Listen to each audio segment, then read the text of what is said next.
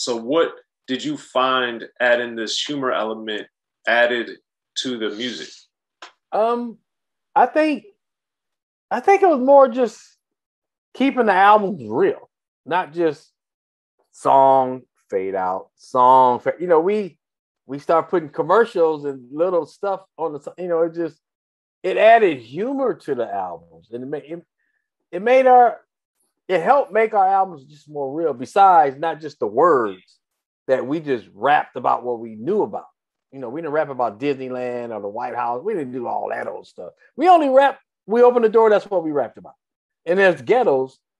You know, everywhere's got ghettos. It ain't nothing different. But it was just the humor just breaks it up. You know, make it not just You know, add a little funny stuff.